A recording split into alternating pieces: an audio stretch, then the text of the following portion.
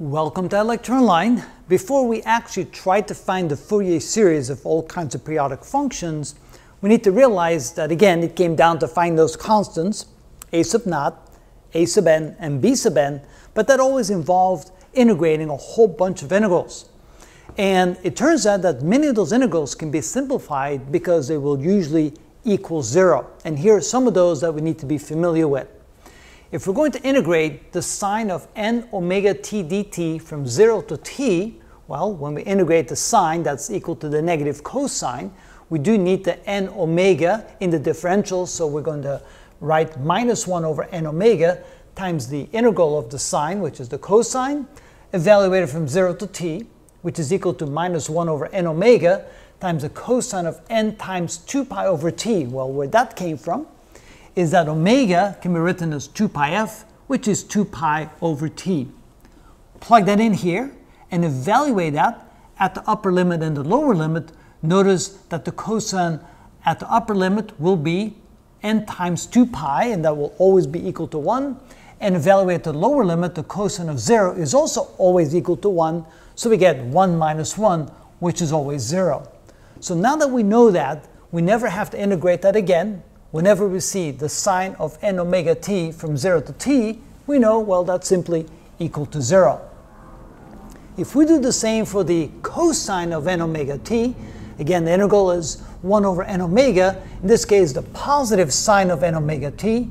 Again, when we evaluate that from the limit from 0 to t, since the only options are some integer number of 2 pi, and of course, the sine of an integer number of 2 pi is always equal to 0, or the sine of 0, which again is always equal to 0. So 0 minus 0 equals 0.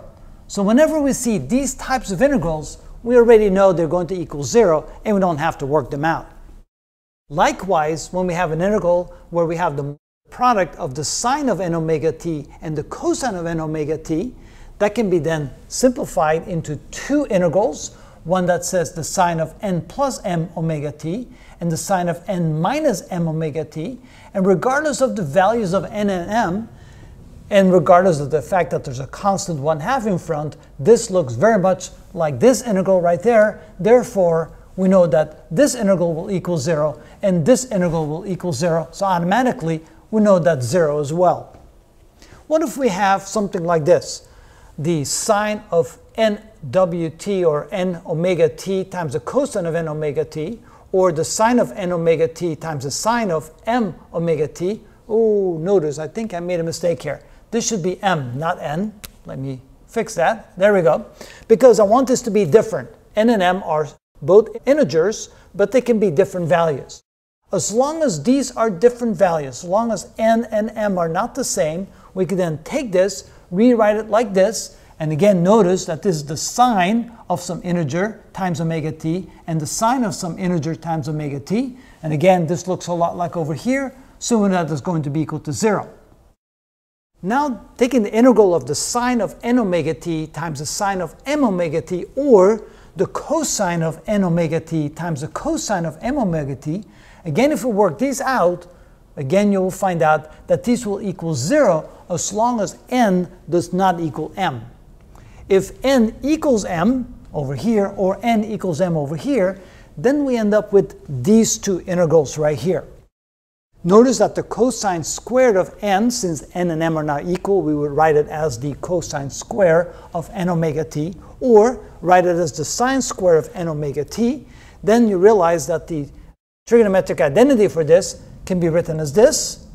And again, notice that this integral here looks very much like this integral, so this would go to 0. Same over here, minus the cosine of 2n omega t will look very much like this, so this goes to 0. So the only portion of the integral that survives is the constant 1 here times dt.